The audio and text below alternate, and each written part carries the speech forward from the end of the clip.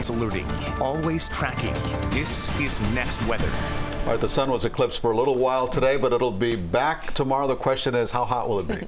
It's going to get hot. I mean, I think we're talking near 90 here by Thursday. But just like last week, we're going to fix that with a cold front coming through. This is, getting very late this time of year to get these fronts coming in to really not just lower our temperature, but our humidity. So get ready for that because everything's ramping up until that happens. So we'll time it out for you as we head through the next few days here. 80 degrees. That's all we managed today. So nice and comfortable, perfect low temperature at 69. That's where we should be this time of year.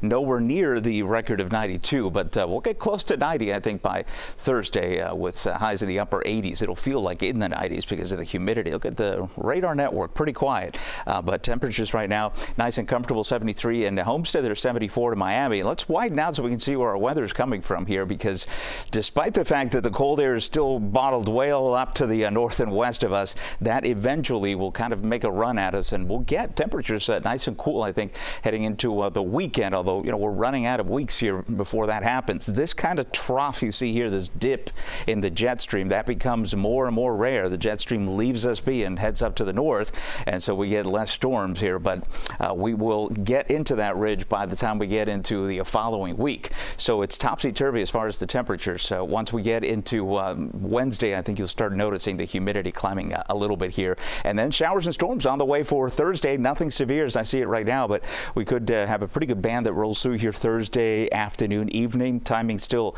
precise timing to be determined. I'll show you that on Rain Tracker. Very gusty winds. We'll get ready for either wind advisories, certainly small craft advisories. Not a good boating situation here as the winds each and every day will continue to pick up some speed here. Dry and less humid for Friday. We'll wake up to clouds and a couple showers from that same front, and then it goes away for the weekend. Another perfect timing here for Saturday and Sunday behind that front.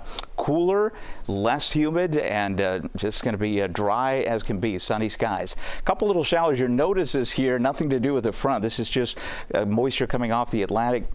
And then eventually we'll get into that south to southwest wind. That's what's going to ramp up temperatures heading into Thursday. And before the front arrives, that'll be the warmest day. There it is there, right on the doorstep here. So that's Thursday, 4 o'clock. So that would put it here, say, around 8 p.m. So it's going to be a late day event on Thursday and then early Friday. Rip currents will continue on the high side because of the winds tomorrow. It'll be another breezy day for us here. And then your 7-day forecast will show that rain chance, showers and storms late Thursday, early Friday, just a few leftover showers and then clouds and then clearing. Perfect weekend with overnight lows nice and cool in the 60s.